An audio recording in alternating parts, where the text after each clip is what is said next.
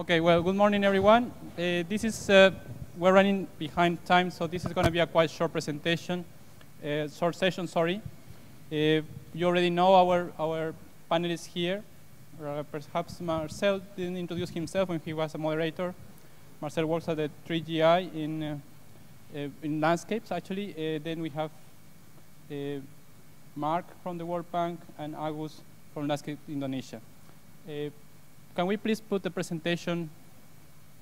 Now, what we want to discuss in this session are two topics. What are the opportunities under the Green Climate Fund and its approach to mobilizing private sector?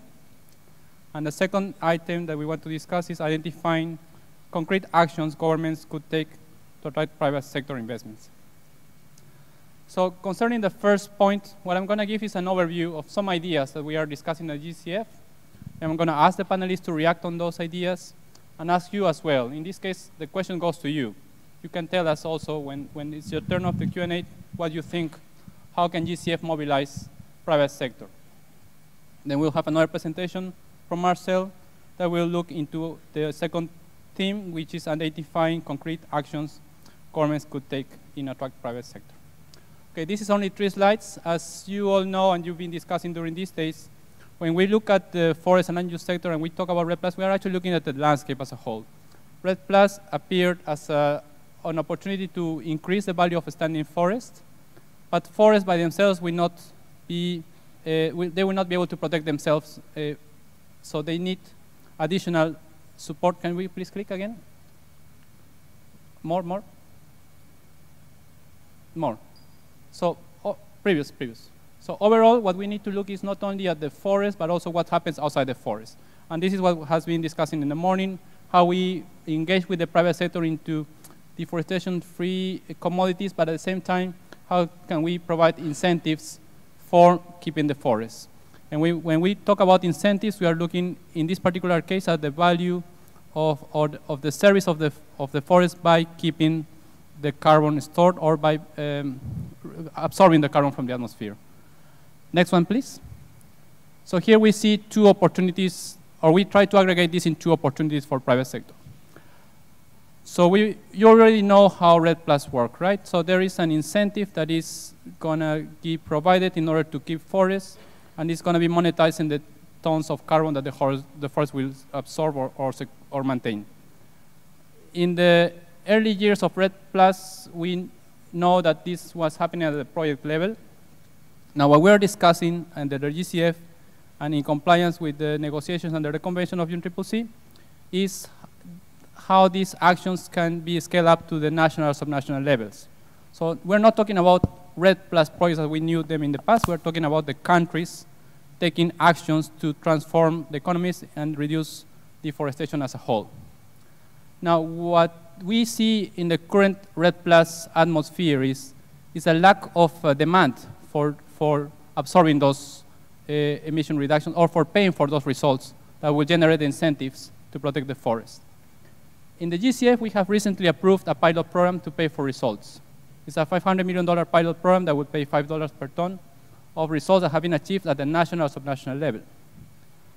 But there is a gap. How do we finance those results? And this is where we see the involvement of private sector. How can we, by giving these potential payments for results, can we attract private sector? We are all also conscious that GCF will not be able to pay for all the results that will be achieved. And we are looking at how the developments are going on this area. There are discussions with the aviation industry that whether they could be paying or offsetting their emissions eventually from forests. There are discussions under the implementation of Paris Agreement Article 6, if in the future there will be a market-based approach for paying for the results. But at the moment, we don't have them. At the moment, we have some initiatives like the FCPF Carbon Fund, the Norway bilateral agreements, we have the GCF as well. But we can use them as a starting point to attract investments in the phase 2 of REDD+, the investment that will generate results, and give a concrete, a potential put option for a private investor, okay? So this is one opportunity. So what we need to think in this session is how we can leverage this private finance if we provide that incentive of paying in the future for those results, would the private sector be interested to invest in REDD+ or not? And what instruments can be used for that engagement? The second slide, please. And this is the last slide. We see the next one, as we were saying before, there are many companies that have committed to deforestation-free supply chains, and here we can see the correlation between deforestation and commitments by commodities. You see that in cattle, there are few companies that have committed to deforestation-free, but a large amount of emissions. In palm oil, it's more or less half-half, and so on. So here is another opportunity for the GCF. GCF engaging with these companies and looking at what actually they need. So the question to the panelists again, how do we do that? How can we take these companies, these commitments, and what can the GCF provide? GCF is a financial instrument that is very flexible. We provide grants, loans, equities, guarantee, and we are in a position to take the risk that other institutions may not take. So, question to our panelists is, previous slides, how do we engage private sector here in these phases of REDD+ if we offer a potential put option or pay for the results, and how we engage with the private companies in the second opportunity. So let's start with Marcel, please.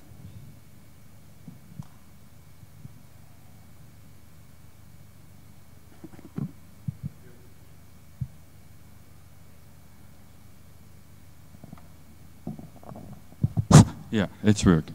So thank you very much, Juan.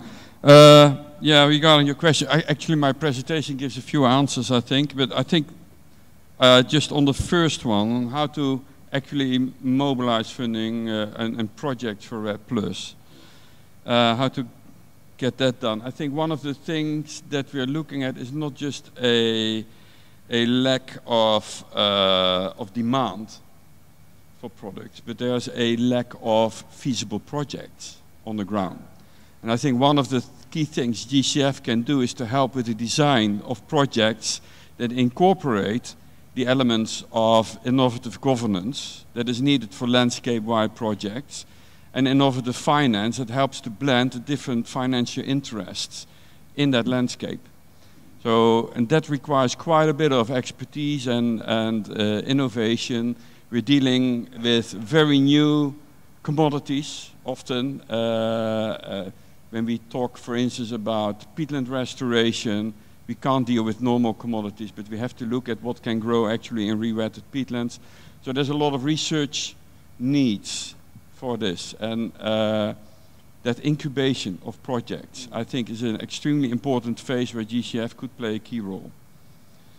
On supporting supply chain commitments, I think there have been some excellent ideas already presented here before, the SCCM. I think GCF can just help to de-risk that instrument by providing some capital, both in terms of loans and grant funding for such an important mechanism. Thank you so much. Mark? It's yeah, you've gone right to the heart of the tricky piece. You know, I think there's a number of different pieces to the puzzle, right? I mean, you've got this lack of sort of bankable projects, if you like, and you then have the challenge of what is actually the revenue stream from forest conservation, if you're looking at it purely from that angle. And then you have sort of the public sector piece of it, which is in and around governance. And within that governance is then how do you create the infrastructure to be able to either verify you're deforestation free and or whether you are really meeting environmental and social safeguards. And going back to your slide, Juan, about the 3 stages of REDD+, I mean, I see that GCF can be really important in all 3 of them. I think the issue is for GCF is to be clear in what are the business models that you're interested in investing in and sending that signal to the market. Otherwise, I think the challenge is that you're going to get all sorts of different proposals that look like all sorts of different things, and you'll spend an enormous amount of time trying to sort through them to find out the ones that, given the structure, given the board, given a whole bunch of dynamics which fit around the COP and the GCF, you won't be able to do that business. And so getting out early with clear business models around those 3 buckets, I think is going to make it much more efficient for the GCF, but it's also going to line up and help incentivize and design a pipeline that makes sense. The other thing I think that would do is, I mean, just thinking about the business model between the World Bank and the GCF is in around that leveraging. And so, when we think of the private sector, we then think about the bank group.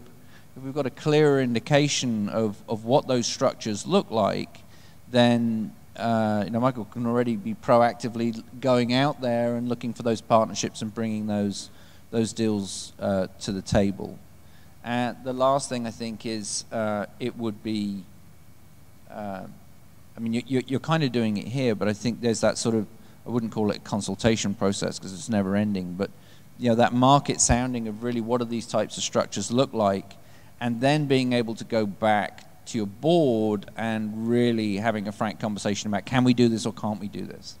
There was discussion there about the IFC forest bond. I mean, that's a very particular structure that unlocked a whole bunch of things immediately, and was a great product that works in one particular context. And I think you'd want to have clarity on whether and how public funds like GCF could flow and or engage with those types of structures.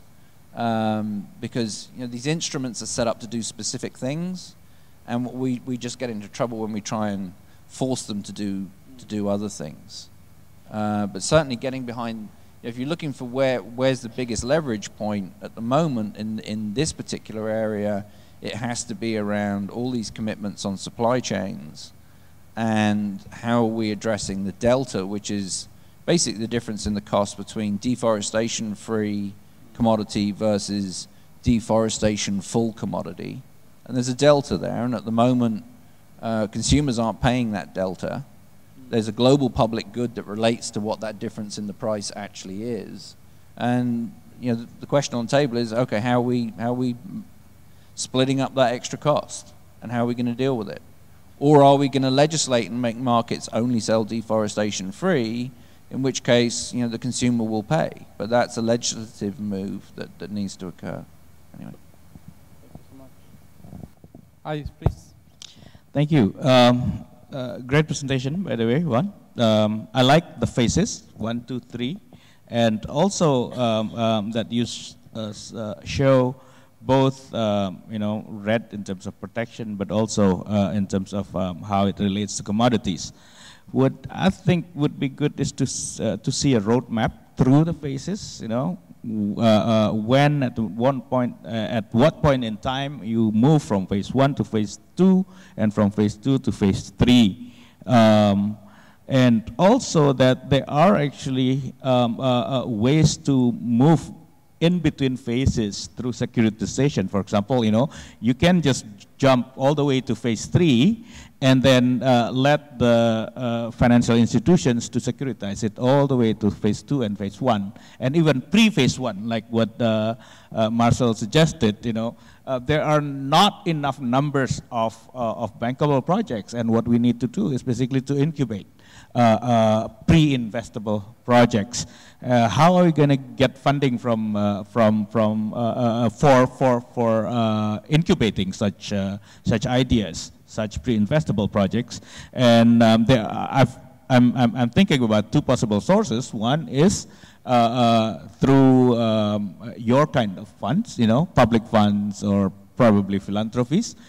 Another way is basically by securitizing, all the way from phase 3 or even from phase 2, so that investors are already going into incubation before they see projects having been prepared and investable. and move to the next level. Of course, then you have to have certain deals with project owners or project developers, but that is possible. So a good roadmap, I think, with those kinds of twists and turns would be quite interesting to see. Risk allocation and risk balancing. I think we have been talking about blended financing for quite a while now, all morning, but we just forget that we don't just throw public and private money and call it blended, or we throw grant and investment and call it blended financing. We need to see the risk balancing, and that's exactly the heart of blended financing, is to allow for reallocation of risks, to the point that there is a balance between the risk profile of the projects and the risk profile of the financiers. High risk with very low return. You cannot go anywhere other than going to grant sources, for example. But low risk and high return, you can probably go to a bank. But in between grant and bank, there are so many other sources of financing with their own risk profiles, and we need to really make sure that those risk profiles fit with the risk profiles of the projects. So you go to equity, you go to venture, you go to whatever you're going, you will see that the project will have to be matched with the risk profile of the financiers. And then market integration. I think GCF, of course, sits in an ecosystem of financing, in an ecosystem of project development. Where you are and how you fit with the other ones, I think would be interesting to see. Two other points I'd like to talk about would be, one is the standards. I think the safeguards would be very a good way to do it, but we need to make sure again that when we talk about conservation, we know that we talk about the same thing. When we talk about reducing the underlying causes of deforestation, we know exactly that we are talking about the same thing. RED needs to be a developmental term, not only an environmental term, especially in developing countries. And for that, I think jurisdictional or landscape approach is where we need to be going. And within that jurisdictional approach, we need to know full well the role of the government, the role of the local government, and the role of the central government, and especially the role of the governments to enable and to facilitate private sector investors to come in. And for that, I think it would be really good to see some sort of a how-to document, in each and every one of the countries, not only for Indonesia, but for any country, If, like the first question that I think one of our colleagues asked, if I have $1 million, what should I do if I go into Indonesia and want to invest? The steps need to be well laid out so that no one will get lost in the country. Thank you very much. Thank you so much. Thank you so much. Now, we are more or less running out of time. Now, Marcel, can you make your presentation and we open the floor for questions? Could I have the machine for the, how do you call it, the thing to put the slides for? Is there one here? Where is it? Oh, you have it. Yeah, so thank you all for being here. I'm just going to touch upon the requirements to get actually projects going. We've seen a lot of theory, we've seen that there's a lot of legislation put in place, but actually we do see very little money hitting the ground. That's a huge problem. I'm Marcel Siljes. I'm the country representative of the Global Green Growth Institute. We're a fairly new organization. How does this work? Yes. So we're a fairly new organization. We were established in 2012 with 26 member countries. So we're growing, and Indonesia is one of the countries that has supported the establishment of this organization. So it's an international treaty organization. We're focusing on development and the promotion of projects that simultaneously achieve poverty reduction, inclusive growth, environmental sustainability, and economic growth. And we try to do that, for instance, in very complex systems like peatlands. This here is you could see that as a peatland, that circle there. It's a deep peat in the middle, more shallower, often very degraded peat on the edge, and then mineral soils around it. We see that as one landscape. You cannot address the restoration needs in these landscapes, which are huge, just by dealing with part of it. You need to have an integrated, comprehensive approach for it. It's like if you're sitting in an aeroplane and the right side is allowed to smoke and the left side not, that doesn't work. The same is with peatlands. If you allow drainage in one half, it doesn't work because you can't restore the other half. They're interconnected hydrologically. So all the stakeholders in that landscape need to collaborate. And that is very difficult. It requires innovation in governance, but it also requires innovation in many other things. So let's say we have here a peatland landscape. There's a lot of business that can happen in this landscape, and each of them, or many of these, are very innovative. They're high-risk commodities because they're unproven or they're orphaned commodities. They need to be developed. They're running 100 years behind in terms of development compared to palm oil. But they have a lot of potential. Tenkawang is, for instance, a species that can produce oil-rich fruits and that could replace palm oil on peat without drainage. The carbon credit business is a high-risk business. We don't know in which direction the policies are going. The galam wood is a species that grows up automatically after peatland degradation. In many places, it flowers all year, so it can produce honey. It has leaves that can produce kajuputi oil, and it can also produce pole-wood. But the policy frameworks in Indonesia at the moment do not even recognize this as a crop. And communities that would want to plant it in the area might not be able, or it might not be legal to harvest it under current policies.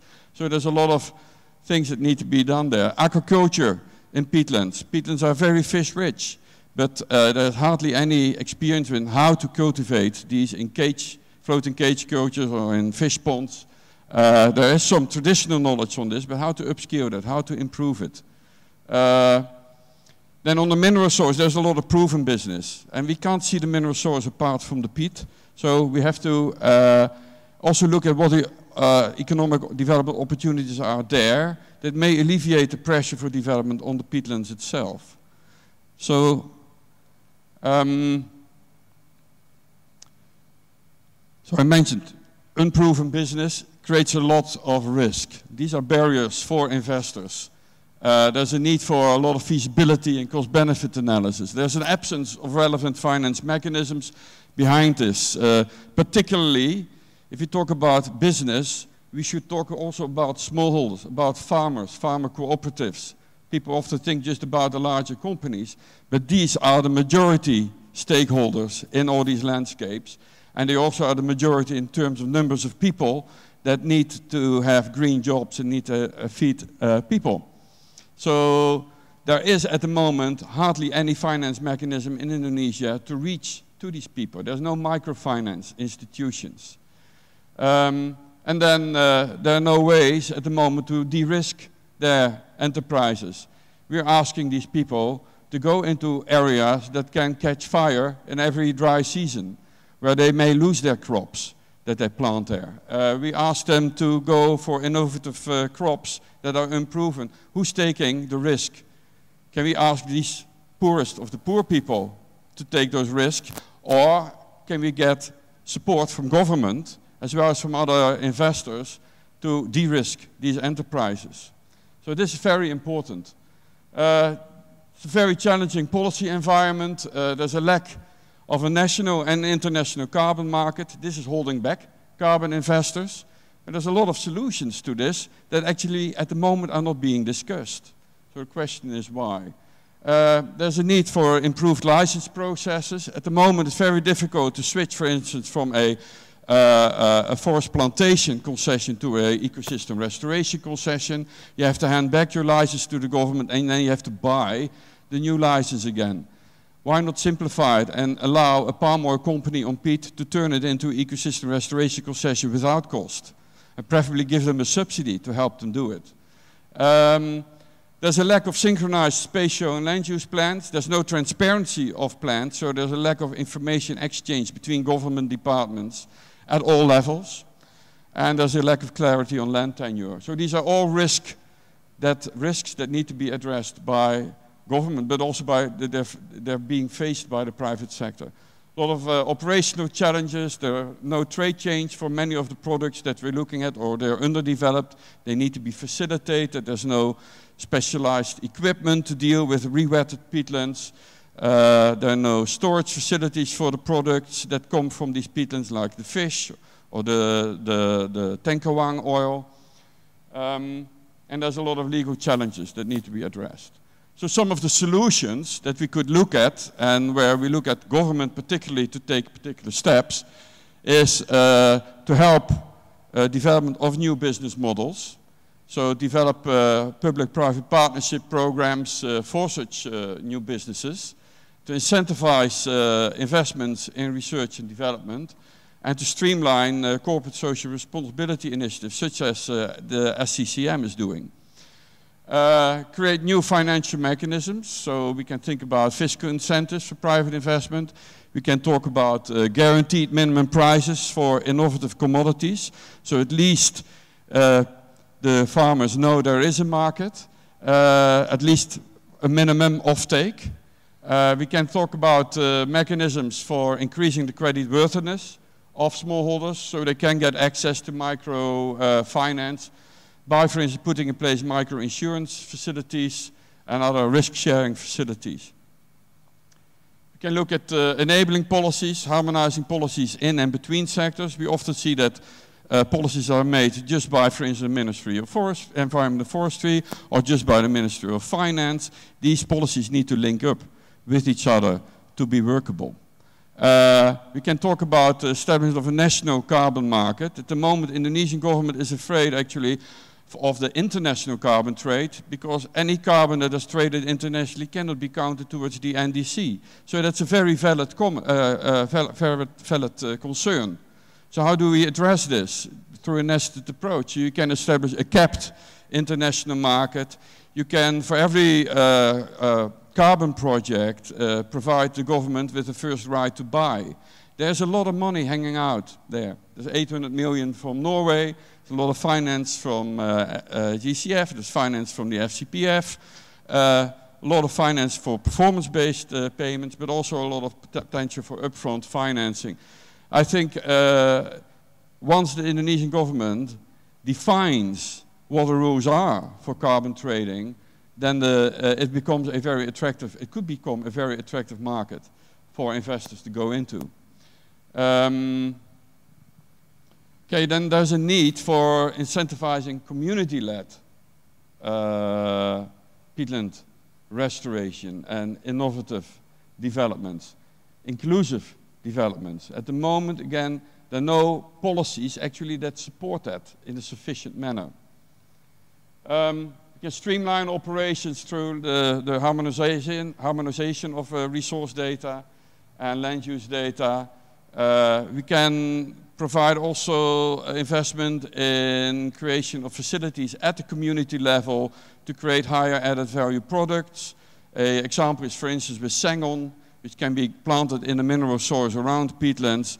if you introduce particular equipment, communities themselves can create the base products for plywood, which give them a higher added value from that product. And then the last point, there's a need for enhanced legal structures and for the governance of the finance mechanisms. So quite a lot of things, but I would like to emphasize particularly smallholders are private sector, and they are the ones that can manage these landscapes if they're being incentivized and facilitated. At the moment, the mechanisms for that are lacking. Thank you. Thank you very much, Marcel. So we have like -3 minutes, so we can take 3 questions if there's any burning question. No questions? Hungry? No hungry? Okay, well, thank you very much to the panelists. And there's a question. Wait, there's a question. Thank you, and sorry, everyone. I was thinking about what you said, that we need new mechanisms, and especially because you also focus a lot on small companies or enterprises or initiatives.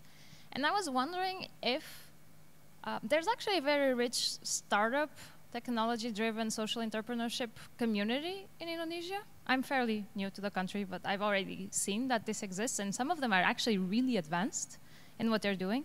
And I mean, I think there could be a good potential for synergies here, and maybe having them bring what they already have implemented and their knowledge in making things work on the ground quickly and bringing them to the conversation. I think there could be a lot to learn that could be exchanged and used for such a larger impact topic.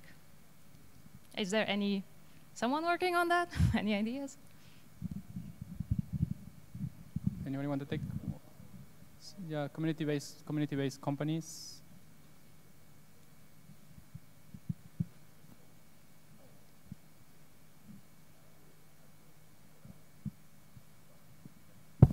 Okay, here you go. Thank you. Very, very good question. Actually, you know, some of our partner investors and us are actually working on smallholder farmers. And you know how to basically the idea was basically is that you know some of these farming practices actually are quite detrimental to or risky to conservation. You know, the increasing a risk of encroachment when they start you know, adding more farmlands. So the idea is basically to provide financing to them to increase their productivity, to the point that they will be able to not expand when what they need is to increase production. And by doing so, the government could enforce the you know the regulation a little bit better. There are 2 things here in the smallholder financing work. One is what we call the last mile, you know.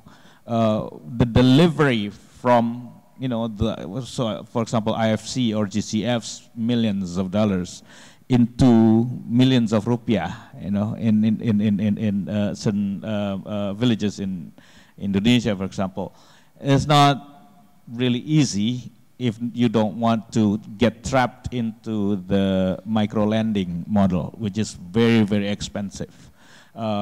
Technology actually helps a lot. Technology helps a lot. It reduces the cost of money quite considerably, and that is one thing that you need to pay attention to. Second is replicability or scalability. You know, one scheme may work in one village, but may not necessarily work in all villages. And what you don't want to do is exactly to tailor every single financial scheme in every village, and that also is very, very expensive.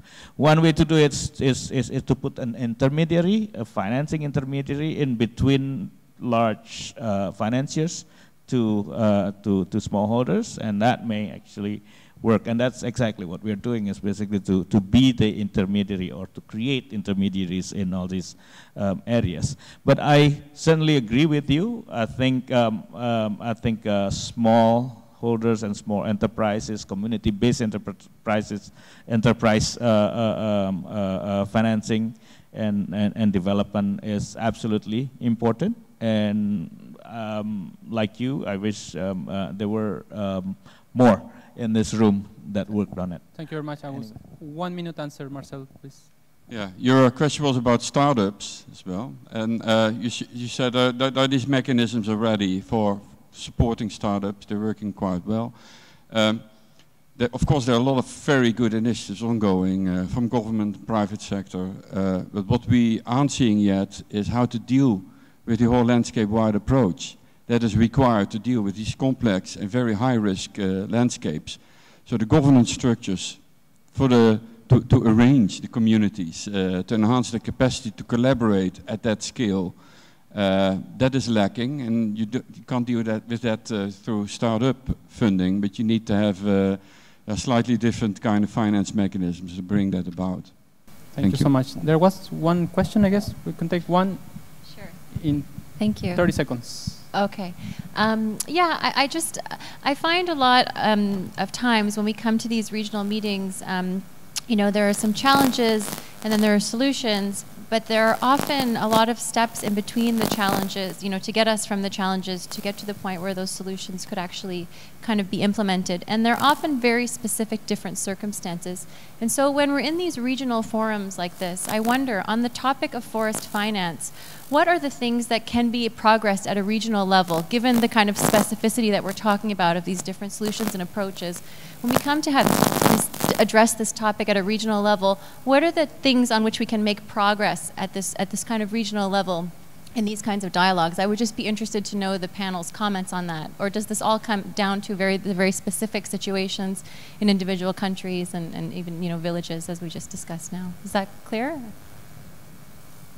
Let's ask them. Do you have an answer for that?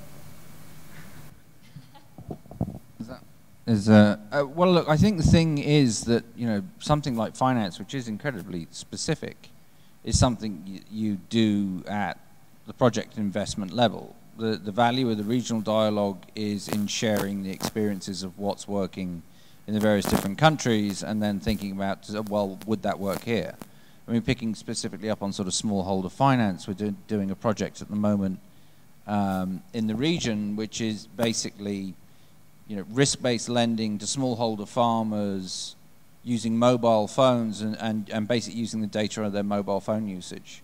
So, I mean, that comes out of the urban space, that technology, basically, that risk-adjusted lending. And then all you do is you basically overlay the geospatial of where they are, what their underlying commodity is they're growing, and then you can bring in the weather models and all the maps, and then you end up with incredibly precise risk-based lending using a mobile platform and you completely take away all of the costs that are so prohibitive to smallholder financing, which is having branches and doing the paperwork and having loan officers, and I mean, you just completely take that out, and then you can actually take out that piece of risk that's in that underlying transaction, put it at a portfolio level and put it to the markets. So, you know, those types of examples, these regional things about, oh wow, I heard that, great, can we do that in Indonesia? But I don't see that there's a big regional political thing that relates to this financing space. There is actually one mechanism that is dealing with kind of regional finance. I don't know at what level you see region, but for instance, provincial. Yeah? No? Asia Pacific region. Asian. Oh, Asia Pacific. Sorry. Oh, that's very large. Yeah. No, then I don't have an answer. But at a provincial level, of course, there's the payment, the performance-based payment mechanisms that kind of incentivize regional or local government to actually plan for sustainable development, for landscape-wide restoration. But with that, the finances, Norway, World Bank, have put actually the target very high. And what we're looking at is a need to actually set examples on the ground, project-based pilot projects that are investable, that are bankable, it's very difficult to get provincial-wide projects at a bankable stage. So I think that is one of the conundrums that we're looking at the moment. Okay, well, with that, thank you very much, everyone, for your participation, and thank you for our panelists. So now Martin is going to have the closing part of this session, and I guess you all have to stay here.